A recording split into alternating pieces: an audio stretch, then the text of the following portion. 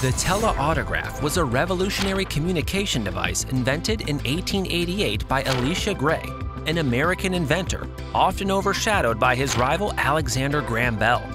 This electromechanical machine could transmit a person's handwriting over telegraph wires so that the pen movements were reproduced in real time at the receiving end.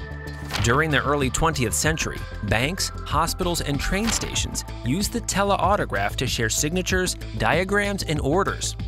However, as telephones and eventually fax machines became widespread, the Telautograph gradually fell out of favor and disappeared from common use by the 1960s. Today, it feels like a quirky relic, but the concept holds surprising relevance in the digital age.